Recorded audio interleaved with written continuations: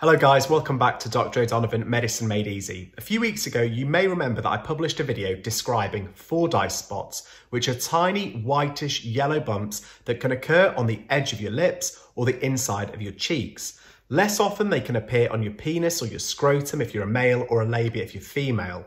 Now, since this video, I've had lots of questions asking me, how can you treat FORDYCE spots? Now, something that I think it's important to stress is that FORDYCE spots are not a sign of disease or illness, and they are generally harmless and they don't require any treatment.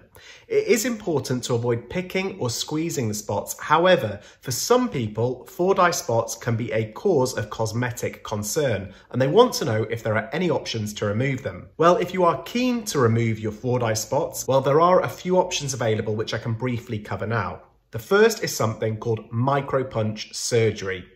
Your doctor may use micropunch surgery to rapidly and effectively remove multiple spots from your face or the genital area.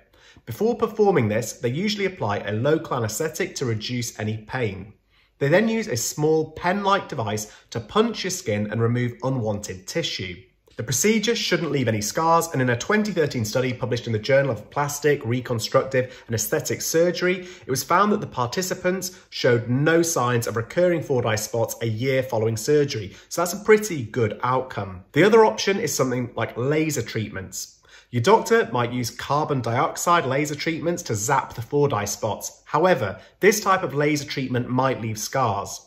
Something called pulsed dye lasers may be less scarring, and I've included some links to research studies in the description box of this video, which describe case reports or studies where this technique has been used.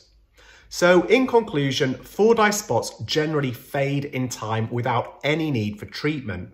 The important thing is to realise that they are normal, natural, and most importantly, harmless. They aren't a disease, and many people have them. However, if the spots are making you uncomfortable for cosmetic reasons, you can discuss possible treatments with your doctor or nearest healthcare provider. However, they are often not needed.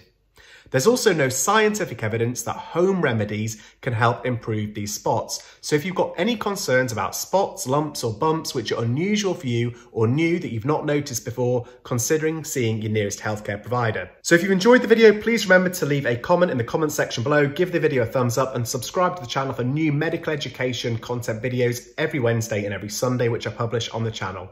Thanks for watching, and until next time, bye.